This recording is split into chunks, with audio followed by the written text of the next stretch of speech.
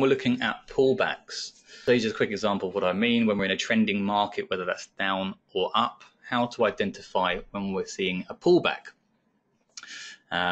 So with these markets, we're looking for a trending market. So you can draw your support and resistance, whether that's down or up. We're looking for high volume in the direction of the trend with widespread candles, followed by low volume on the pullback. Okay, so that's high volume in the direction of the trend with widespread candles with low volume on the pullback. So let's see what an example of that looks like.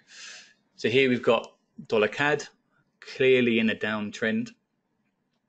And I've grayed out the areas where we see moves in the direction of the trend coupled with high or ultra high volume. Okay, so here we've got some large price candles coupled with volume, high volume, move downwards. These are all in the direction of the trend with levels of high volume.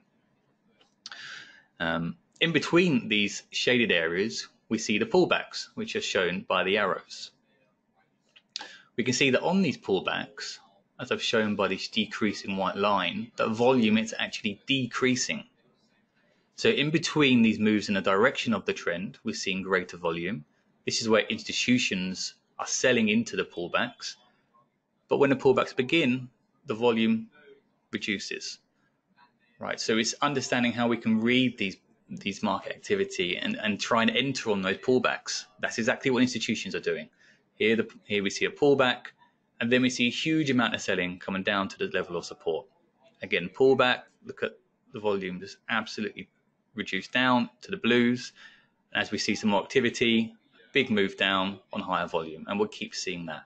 Now, obviously, when we're seeing these trending markets, they're not always as clear as this, but I mean, this was, I don't know what date this was. This wasn't too long ago. So they are quite obvious to see, these pullbacks. So if we can understand when we're in a trending market, here we know that institutions are selling into this trend. We can see that by the volume, they can't hide that. And we can also identify when a pullback is like to happen. We can see that it's a pullback because volume is reducing. So we want to wait until volume picks up on those down moves and trade in the same direction as the institutions.